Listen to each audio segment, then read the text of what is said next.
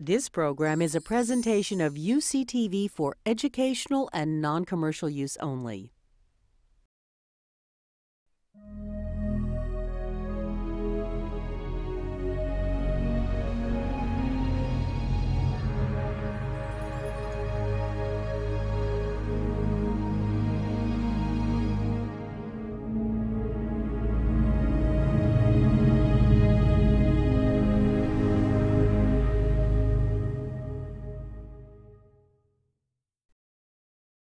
The outline of my talk today, and yes, I am using the F word. I know it's become very unfashionable to talk about feminism, and for those of you who are interns and students at the university, I hope that I can re-energize some of the true meaning and the spirit of that word, the radical notion that men and women, and indeed all human beings, should be treated with equal respect, equal dignity, and equal rights. If that's what's going to make us cringe, then go ahead and cringe. By all, I have no hesitation about that. I'm going to start by sharing, for those of you who don't know that much about the Global Fund, a little bit about the Global Fund, because so much of what I've learned about this exciting and inspiring vision for how I believe things can change in the world has come from my 13 years of experience at the Global Fund. I want to share with you 3 stories of ways in which I see women's activism and leadership offering us hope and potential for thinking differently about some of the major challenges that face our world: militarism, climate change, natural disasters. And I want to suggest that women in poor and underserved communities, as well as women in very privileged and well-off communities, are not waiting for governments, private corporations, a UN global agreement, or a UN peacekeeping force, for that matter, to kind of transform their lives. They are truly recognizing that they are the ones they've been waiting for, and they're ready to begin to start making change and are indeed showing us the way. And then I want to leave us with some thoughts about how each of us, individuals as well as communities, community foundations, can begin to do something about making the kinds of investments that could try and make a difference. So let's start at the Global Fund. For 13 years, I've been privileged and very humbled to do this work with an organization that, as Wade mentioned, is now the largest grant-making foundation specifically focused on women's human rights. That sounds very grand, especially when you have a name like Global and you work in 171 countries. But to put it in some perspective, in a country which last year spent close to $100 billion in private philanthropy, and in which less than 6.7% of total giving went to women and girls, the Global Fund gives away $8.5 million a year. But since the time we began, we have given away over $70 million in grants to thousands of women's groups in over 171 countries. Our founders were convinced that women's human rights and dignity were key to the advancement of any global agenda for change. Our grant-making program was based on the somewhat radical assumption that it was people in their own communities, and women particularly, who actually had answers, not only had a good analysis of the problems that they were facing, but actually had very creative ideas for solutions to those problems. Our founding mothers had no doubt that when women had access to resources, were healthy, and had the opportunity to contribute to their family's well-being, that not only would they flourish, but so would everyone around them. So to us, it's always been crystal clear, if you will, that advancing women's rights, giving them access to technology, to political participation and economic independence was not just the right thing to do, but it was also the smart thing to do, and perhaps one of the most effective ways to move us towards a more just and sustainable world. But as Harry Belafonte once sang, "It was clear as mud, but it covered the ground, and the confusion made me brain go round." It might have seemed evident to us, but it has taken a long time for these truths to become evident to a larger constituency.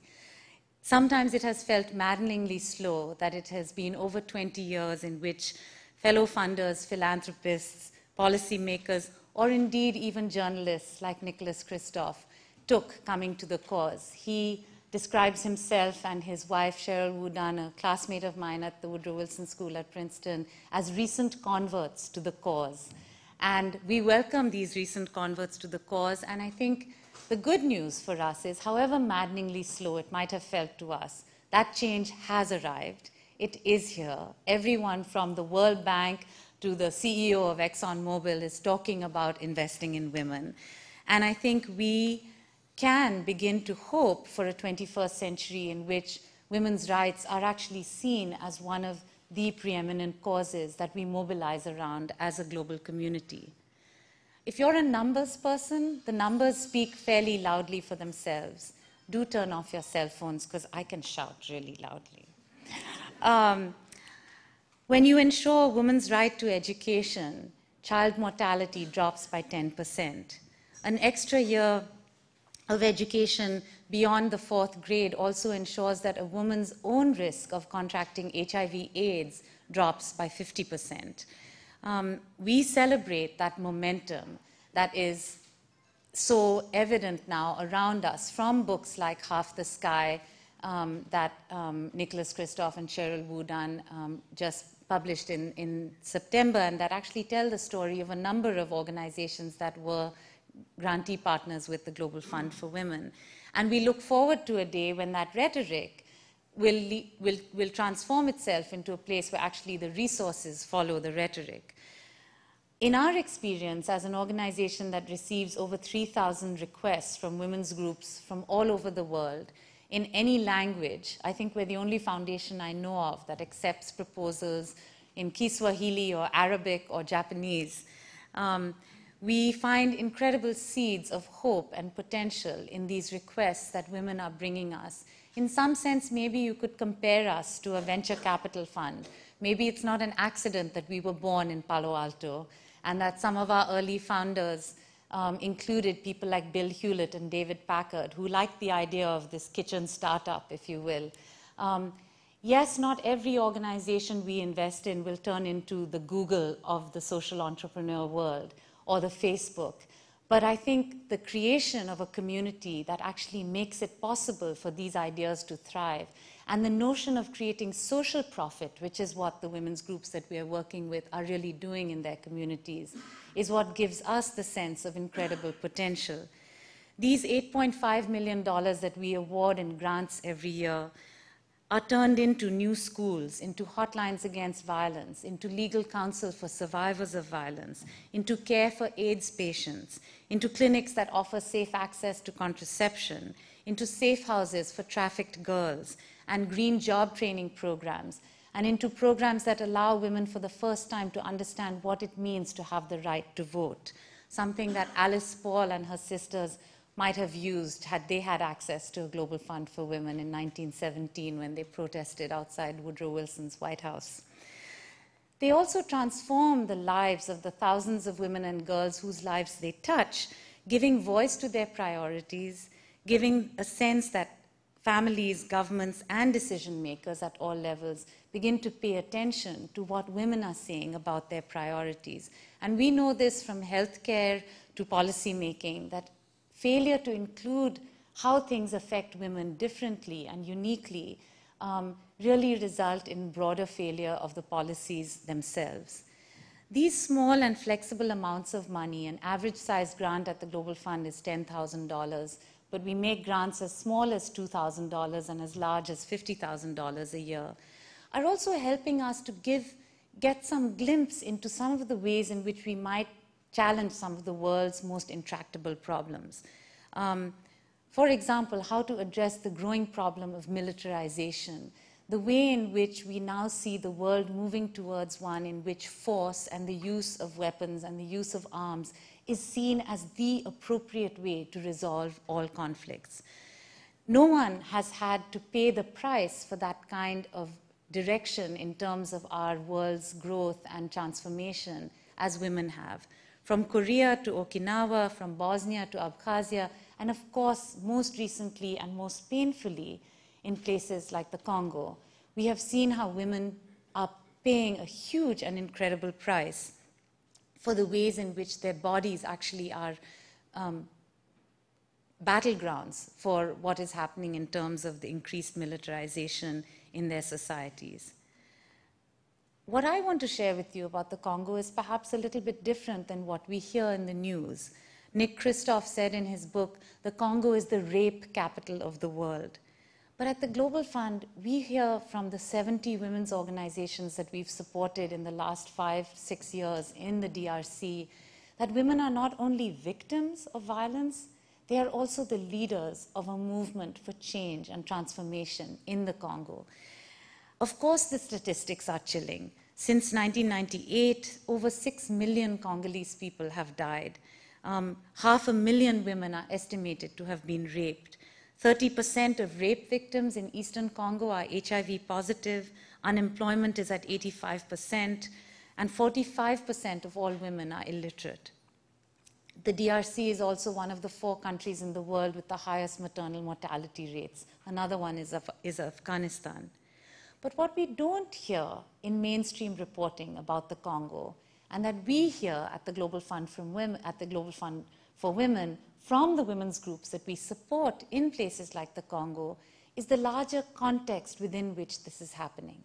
So we are reminded by women in the Congo that it is not just that there's something wrong with their men, or that there is something bad about their culture, or that there is something fundamentally flawed about their civilization.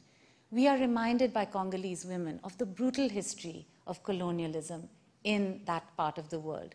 We are reminded by them of the aftermath of the Rwandan genocide and the militias that roam freely across the Congo that are funded by the Rwandan government.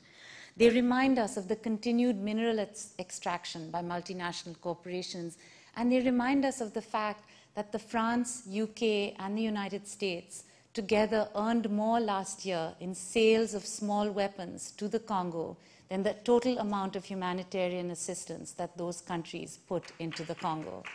These are the statistics that women in the Congo are reminding us about. They are also reminding us that those little machines that we can't live without, called cell phones, depend on a mineral called coltan. In fact, the Congo has 80% of the world's reserves of coltan.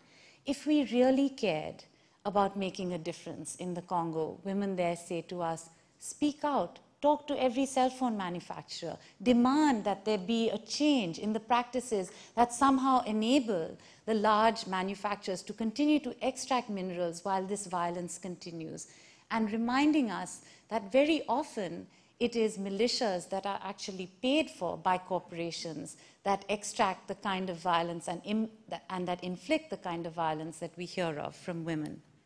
So the kind of gross sexualized violence that women have been inflicted on the Congo is not something I need to tell you about, though the Global Fund for Women is coming out with a report co-authored by my colleague Mwadi Mukenge, who is herself a refugee from the Congo, talking about the brutality that happens on a daily basis. Communities being taught a lesson by being brought together to witness the rape of women in their communities, which is intended to humiliate, to traumatize, and to silence people's voices.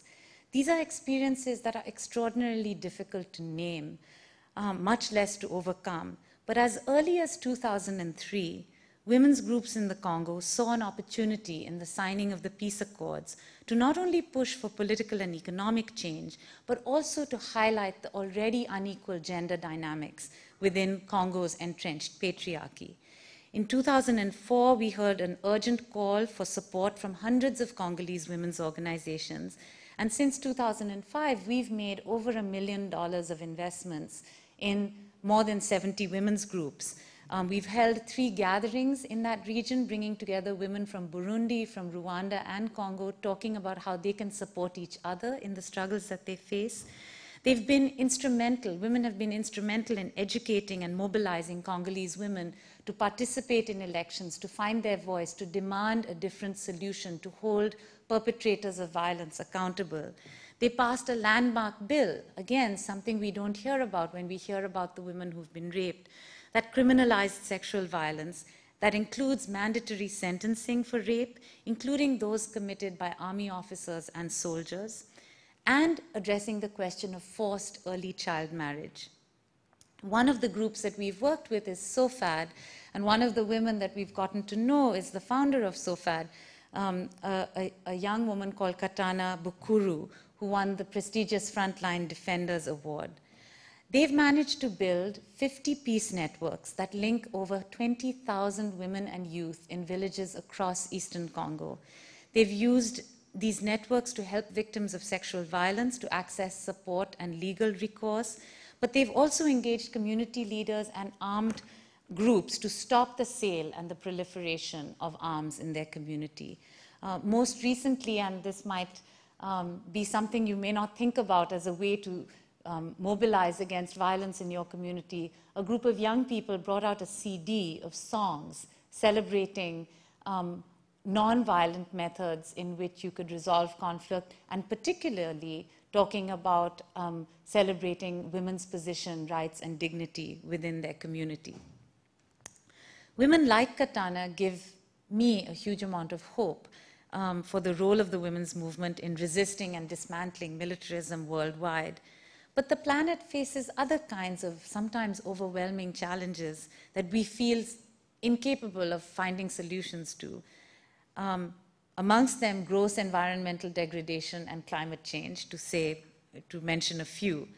As in the case of the Congo, I think what we get a sense of from hearing from women's organizations is to go beyond what is immediately apparent. Yes, we hear from scientists that the seas are rising. Yes, we hear that the Arctic caps are melting. But I think women's groups are talking about what are the root causes that underlie the pace of development and the pace of environmental change. Foremost amongst them is the immense and unsustainable stress that our current model for economic progress places upon the planet and its complex ecosystems of human beings, earth, water, and air. Indeed, the model that we currently have of so-called globalization and progress emphasizes industrialization at all levels, even with regard to the production of food. We're now going back to ways of producing food that, my grandparents and your grandparents took for granted. We now call it organic farming. But there was a different way of producing food that we knew of. And yet, in the rest of the world, the model being sold is still the model that we used here in the West for so long. From meat-heavy diets to a growing appetite for fuel-consuming cars and other icons of first-world lifestyles, Thomas Friedman talks about the fact that there are entire groups of people who he refers to as Americans, who live, whether they live in Mumbai or Shanghai or Rio de Janeiro, their patterns of consumption, what they aspire to, how they want to live, are based on the models that we have seen here in the West. And of course, they are completely unsustainable models. As Gandhi reminded us, this is a world that has more than enough to satisfy every individual's needs, but not enough to satisfy every individual's greed. And I think part of what women in local communities are encouraging us to think about is how can we begin to shift our own sense of what progress means? How can we begin to think about the fact that these incredible increases in wealth, on the one hand, mask a growing divide between those who have far more than they could possibly consume at any one meal, whether that's super size me or not, or at any, or really in any one lifetime, and how that masks the huge underbelly of those who really live on less than $2 a day. The many, many people who have not reaped the rewards of globalization, and in parts of the world, such as sub-Saharan Africa, actually poorer than they were 20 years ago.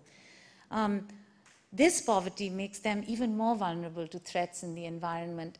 And again, we see women and girls who are on the front line of experiencing environmental change. What do I mean by this? Well, women and girls are the ones who collect water and firewood across the world. The first time they notice that they are walking 3 miles extra or 4 miles extra or a whole hour extra to collect the firewood that once was right outside their huts, they realize that something is changing in their communities. I remember a few years ago, I walked up 3 hours up a hillside that was almost completely barren in Nepal with a Nepali women's organization that had fiercely resisted the selling of one last piece of forest on their hillside. They showed me how their hills had once been covered with a full and lush plant life, including the beautiful Himalayan rhododendrons. They told me about the traditional Ayurvedic herbs that they would gather that grow in the shadow of those large trees. And they spoke with sadness about the growing poverty and alcoholism in their communities that had essentially caused a situation where large logging companies were able to come in and buy forests for really not very much. And they said, but we don't own the land. That's not something we as women have ever had the right to do. And we couldn't do anything until we came together in a women's group, pooled our money, and then physically stood around this patch of forest that was left in our community and demanded that we protect that forest be protected. They also went on to mobilize and push the Nepali government to start a program of reforestation in their community. These are the ways in which you might argue that women and girls could be for us as a planet, an early warning system, if you will, of environmental destruction. But perhaps the most compelling reason for us to think about why women might be the eco-warriors of the future is that our own bodies are the most revealing indicators of what is wrong with the planet. Ecologist Sandra Steingraber puts it brilliantly when she reminds us that the womb is the first ecosystem for every human being. And as it turns out, women's wombs are remarkably sensitive indicators of what is out of whack in the rest of our world. This is what led one of our grantee partners, Orala Taniyazova in Uzbekistan, who is a gynecologist, to begin to make the connection between what she was seeing in terms of birth defects and problems with women's gynecological health and what she saw in the terms of unbelievable use of pesticides in the agricultural economy of Uzbekistan. Frightened at what she was seeing, she and her organization began to mobilize around issues of sustainable agriculture. We gave them a $5,000 grant to get started and get the program off the ground, and slowly over the last 10 years, Cent Per Cent has changed agricultural practice and encouraged organic farming in the region. A few years ago, Oral came up to San Francisco and was awarded the Goldman Environmental Prize, which is sort of like the Nobel Prize for the environment. As she did so, she accepted her award, a $125,000 gift, and the next day promptly found herself in our office. And we said, Oral, what are you doing here? And she said, I'm coming as donor, not as grantee. And we were like, what are you talking about? Do you need this money? And she said, no, there are 1,000 other Orals, and they all need their first $5,000. And that's the kind of work that the Global Fund for Women has been able to do. And those are the kinds of people who I think are beginning to see this connection. Women aren't tolerating the rape of our planet, just as they are no longer tolerating the rape of women themselves. And I think they are seeing those connections in ways that are profoundly important for us to recognize and for us to be able to respond to. Small fisherwomen's groups that we hear from in Tamil Nadu and Sri Lanka, and even off the coast of Somalia, are reminding us that things like the piracy that we see, these young men who are getting on these boats and who we see as terrorists, what has happened off the coast of Somalia is something most people don't understand. Those waters were once rich with fish. People fished those waters. These young Somali men are fishermen who have no jobs because there are no fish. Those waters have been so overfished by massive, huge fishing trawlers. And these young men have no way of making a living, any kind of making a living. And it's fascinating to me to see how the issues that we see as being very distinct, on the one hand, ecological change, on the other hand, the growth of violence and terror and the fear that we have of a growing form of sort of attacking our way of life as we know it, are so interconnected and so bound up with one another. So I guess it wasn't a surprise to us at the Global Fund when we conducted a survey in 2007 when we were doing our strategic planning process, and women identified climate change and growing militarism as two of the biggest threats that they saw to women realizing their human rights, but also to the sustainability and the ability for us to think about what was going to happen in the years ahead. We all looked at the Copenhagen Climate Conference as a way of sort of maybe giving us some hope, and I think many of us were disappointed when we walked away without an agreement. Yet there were some small signs of hope. The little island nation of Tuvalu stood up and mounted what could be called nothing less than a David and Goliath confrontation as they demanded that the big polluting giants that are responsible for more than 65% of all greenhouse gases, the US, Australia, Brazil, China, India, Canada, Japan, and the EU, really step up and talk about what it would mean for countries, particularly small island countries, which literally will not exist anymore if the continued trends go on.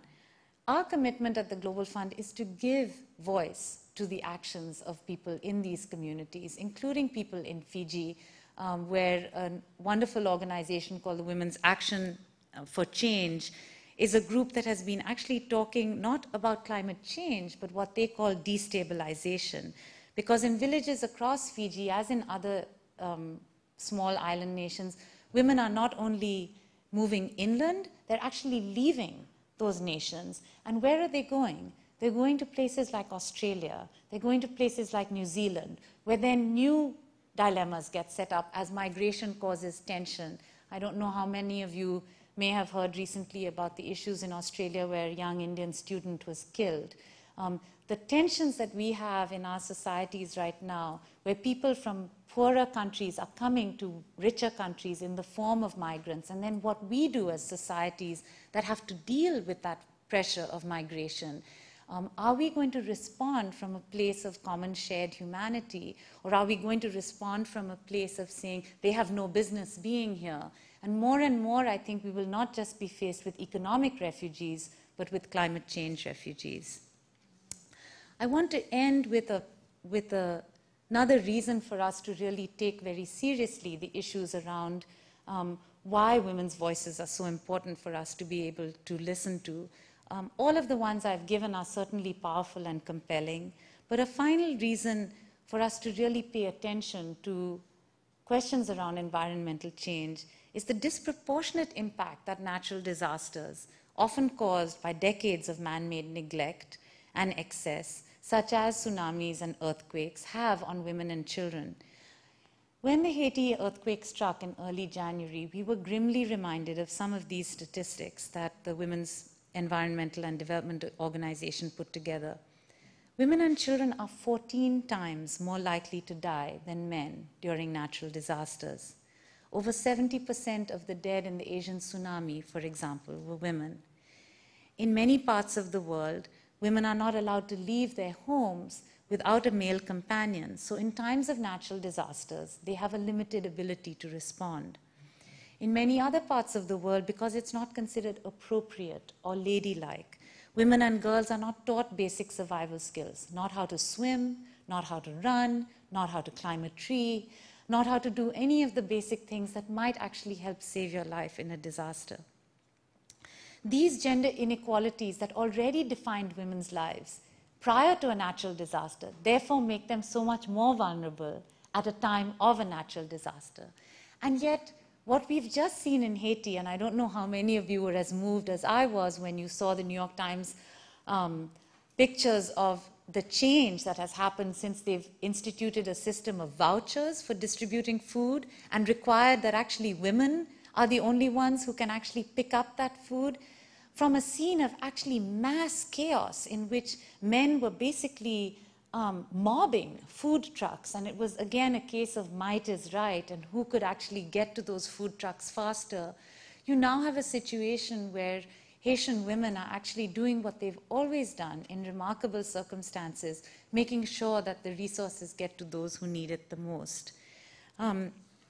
We've had some of that experience in terms of our interaction with women in Haiti, where we've been active since 1991.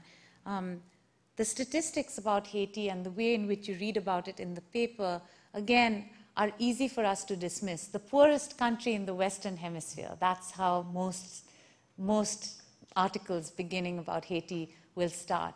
What it doesn't tell you is that Haiti has an incredible history as the first country in the world to overcome slavery, the first place where there were actually a slave uprising and a free Haiti. Haiti was the first nation to throw off colonialism and paid a very high and brutal price for it, one that I think must have made many Haitians think twice about the presence of US troops on their soil, because US troops have been there in not such wonderful circumstances, often more as an occupying army instead of bringing resources. On the other hand, I think Haitians have been incredibly grateful for the outpouring of support that has come from all over the world, and especially here in the United States. We feel very proud because our first grant in Haiti was to an extraordinary group of peasant women who we later found out, as I met Paul Farmer last year for the first time, and he jumped up when I introduced myself and said I was from the Global Fund for Women. He said, "You gave us our first grant in Haiti." And I said, "We did?" He said, "Yes, because Partners in Health has always believed that we should partner with local organizations, and it was women who welcomed the work that we did in health. And it was a Haitian Peasants Women Association that applied to the Global Fund for a $5,000 grant in 1991.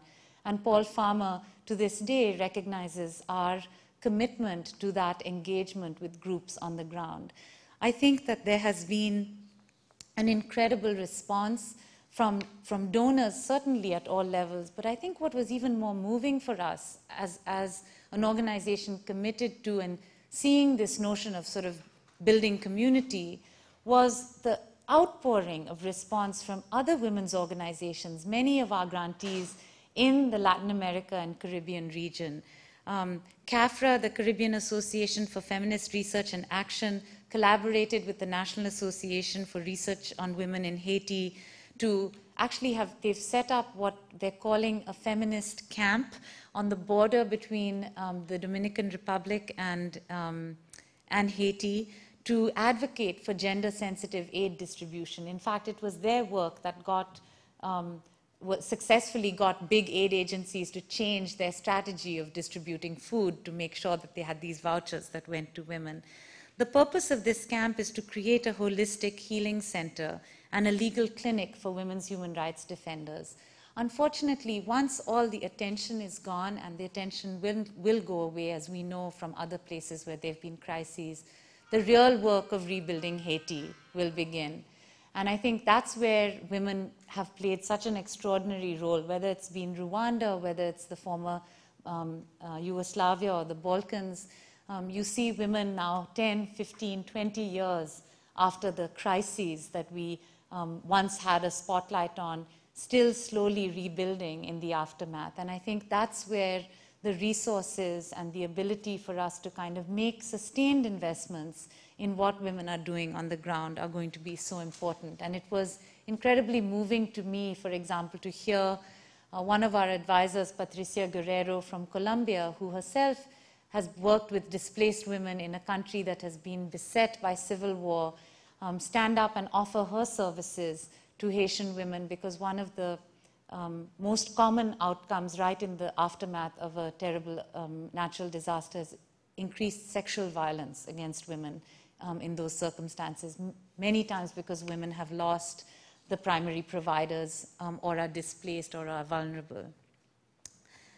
This is a chorus, I guess, maybe as someone who's a singer, this is a chorus of voices that I don't think can be ignored for much longer. I don't think it is willing to stand by and watch us try and take on some of the most challenging issues of our time without their participation, without their progress. I think sometimes people feel, how could we possibly make a difference? The kinds of issues we're dealing with are so overwhelming. And earlier today we were in St. Louis Obispo, and a rabbi began our event by talking about one of my favorite quotes from the Talmud. Do not be overwhelmed by the world's grief. It is not incumbent on you to address all of it, but neither are you free to desist from making your effort. And in some ways, I think it is that which we see so much at the Global Fund, these small efforts which seem on some level so incapable of taking on these huge, larger challenges are truly what begin to create ripples of change that can transform themselves into true social movements and waves of change. Eleanor Roosevelt got it right, I think, when she said, "Where, after all, do human rights begin? In small places, close to home, so small you can't see them on a map." I think in the moments when we feel that, well, you know, what difference will it make? What difference is my $5 contribution? What difference is it to try and make a change in homelessness in Santa Barbara? What difference is it? You know, how could I possibly do anything by myself? I'm constantly inspired by the kinds of women that we have had the privilege to be able to support. And I'm reminded in their actions that the words of the writer Arundhati Roy, who comes from my country, India, who said at the World Social Forum some years ago that another world is not only possible, she is on her way. And on a quiet day, we can hear her breathing. Thank you.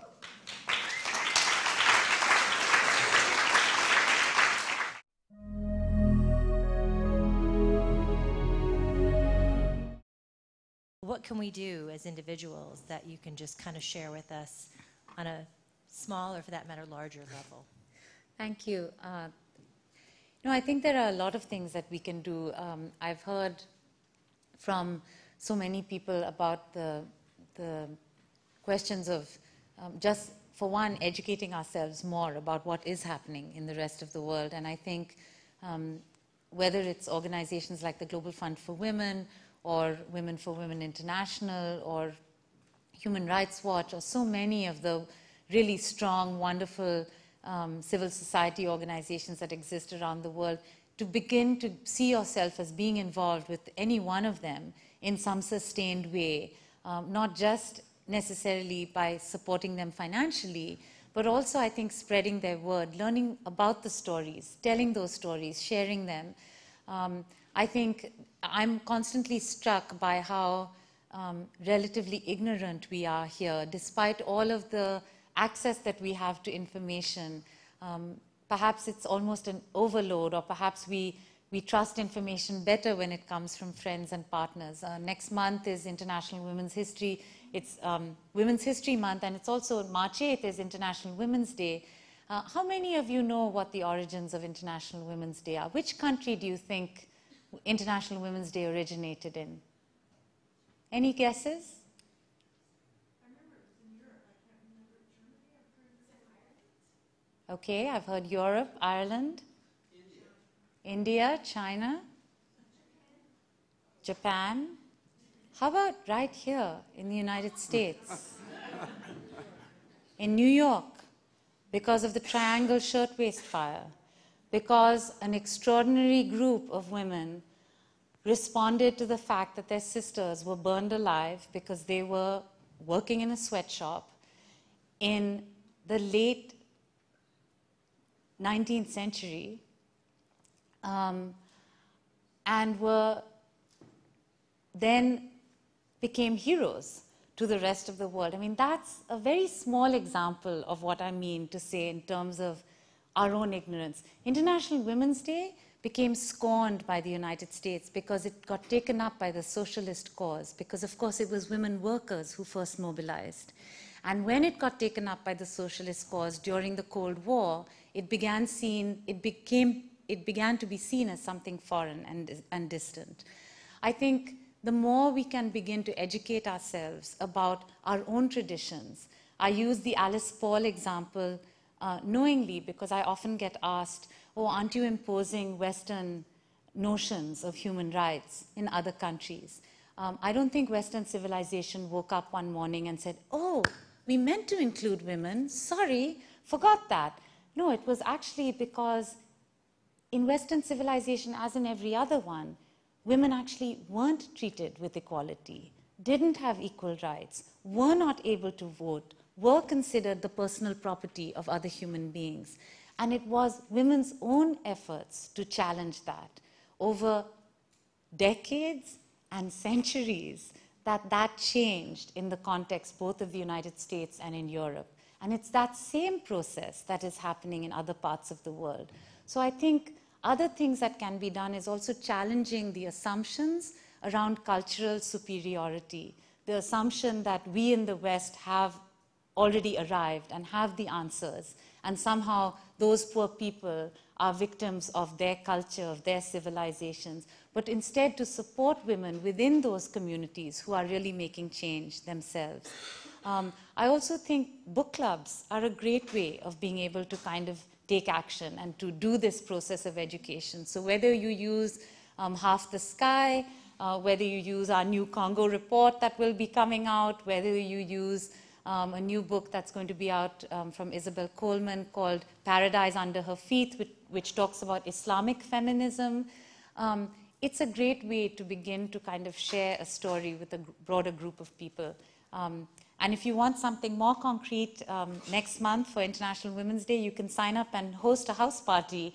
And the Global Fund will send you a kit on how to host a house party and spread the word to 10 more people. So I think those are some ideas.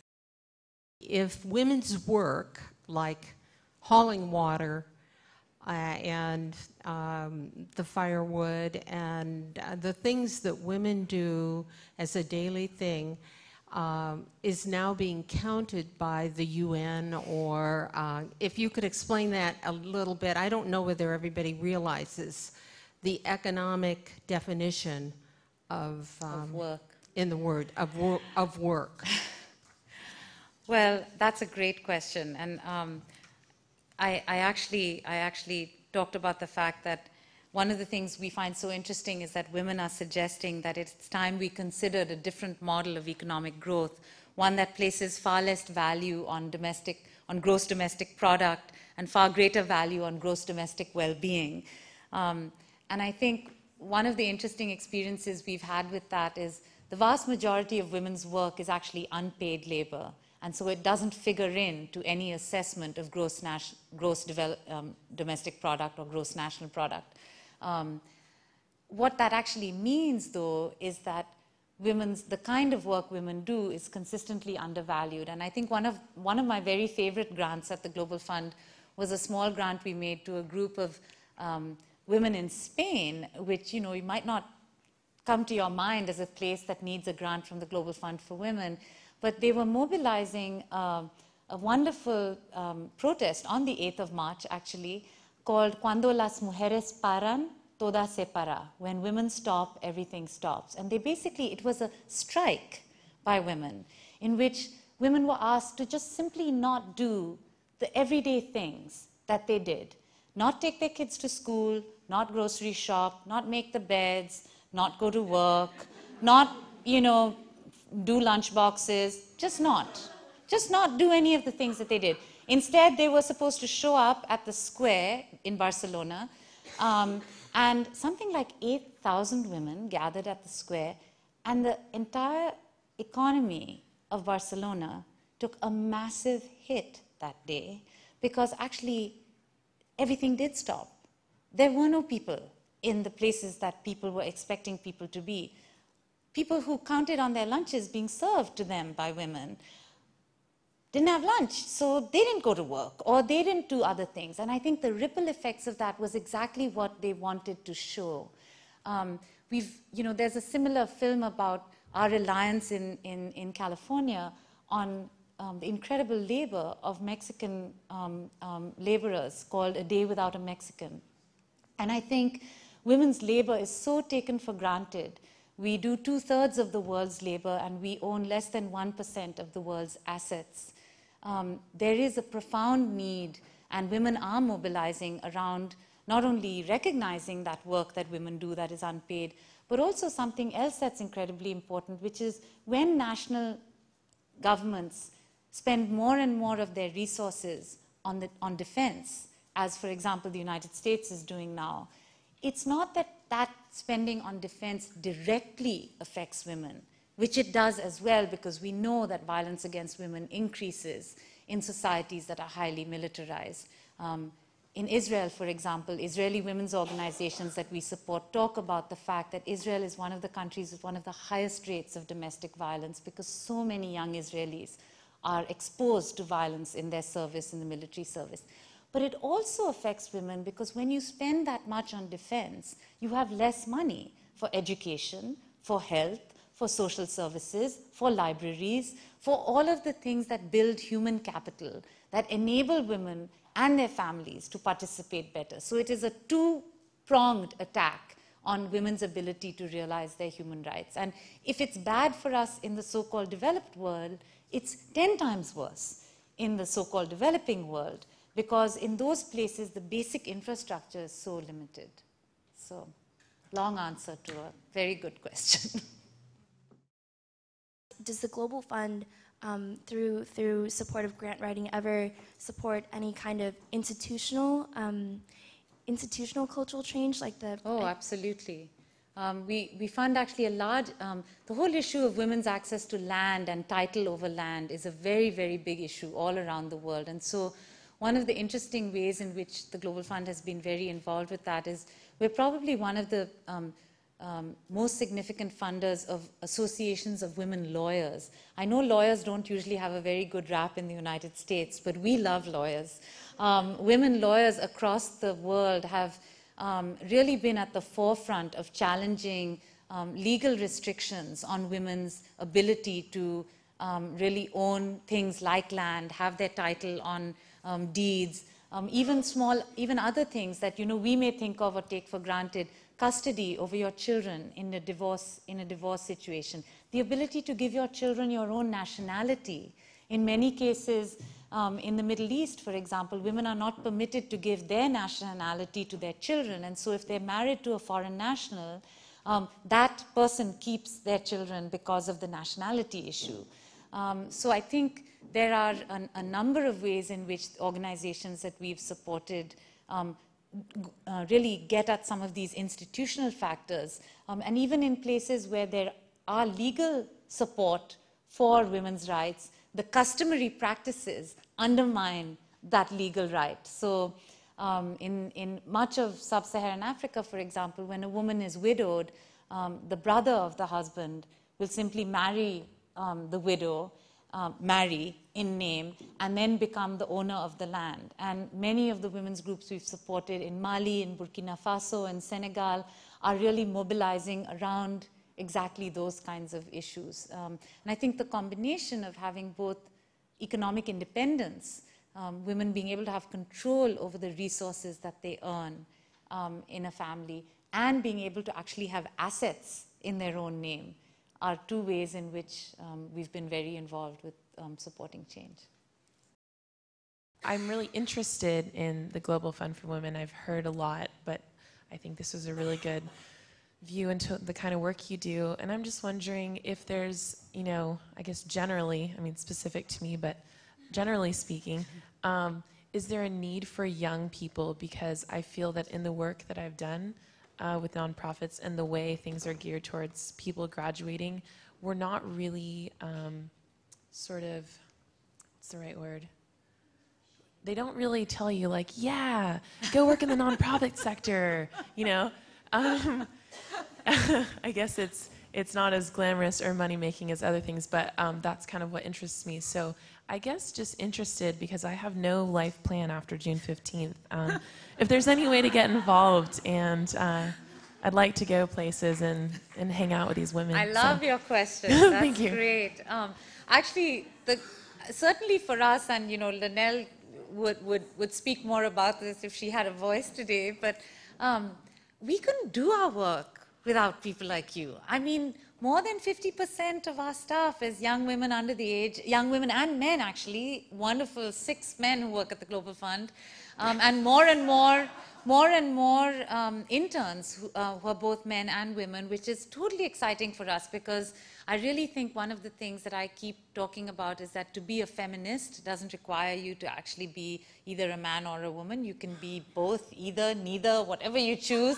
It's about how you see the world and the world that you dream about, in terms of being a more equal place. So I certainly, I'm not in your career counseling center, but I think most nonprofits wouldn't be able to survive if it wasn't for idealistic, committed, passionate people coming to work and being willing to work for, yes, much less money than you'd make at Google. Free lunches sometimes, but not the way you would get at Google. And I think, you know, it is actually one of the things that makes our work both possible but also fun. I mean, I think we have so many, when I think of, you know, all the people I've met, I mean, I joined, when I was recruited to the Global Fund for Women, I was 33 years old. And you know, first I thought they'd made a really big mistake. And I spent the first 5 years of my life thinking, oh my God, someone's going to come in and say, you fraud, what are you doing in this job? I think there is so much potential for the kinds of input and resources that we get from people who are coming out of undergraduate programs and out of graduate school, who have lots of ideas, not necessarily a huge amount of experience. One of the things that I'll say makes it easier, particularly if you want to do international work, is to be fluent in one other language. It's not something most Americans think about until like after you're done with college, but at the Global Fund for Women, you know, we accept requests in any language. We have a staff that's pretty much bilingual. Everybody's bilingual, and there are a lot of people who are quadrilingual or, you know, multilingual. So I think that's something I would suggest. And I think a lot of nonprofits also face the challenge of feeling that they don't have that much to offer in terms of competitive pay scales and benefits and things like that. But I think so many of us depend on people like yourselves, so don't get disheartened. Have we reached critical mass? Are there enough of us who are really conscious of this gauntlet that, well, basically what Nicholas Kristof has said, that this is the moral challenge of our century? And do you think we're there yet? And if we're not there, what do we do? And what are the impediments? You know, I think we probably ask ourselves this question at various moments of time. I mean, I think, you know, I'm sure people ask themselves this question in the 60s and 70s, you know, is this the breakthrough moment when we passed Title IX in the United States, when the rape law changed in India in 1983? You know, you feel constantly like, is this the tipping point? Are we here? And what I think I've seen in the experience with particularly the struggle for women's rights is, in some ways, it's maybe the most scary of all social movements, because that famous feminist adage, the personal is political, is so profoundly true. It's a place of transformation that truly does begin with each one of us. It's a place of transformation that begins with how you interact with your children, how you treat your sons and daughters, how you interact with your lovers, your husbands, your fathers, your brothers. It happens in such an intimate place. You know, it's not like there's an enemy out there. It's not the ruling class. It's not the, you know, it's not the colonizers. It's people who you're intimately connected with. And I think that's partially both the incredible promise of this revolution, and it's also what makes it very scary, and it's also what causes periodic backlash. So every time women feel like we're sort of right at that point, and you see it happening right now. I mean, there's such a resurgence of religious fundamentalism, and you know, not religious fundamentalism in the celebration of the Holy Spirit or the divine, but religious fundamentalism that takes the form of incredible oppression of women.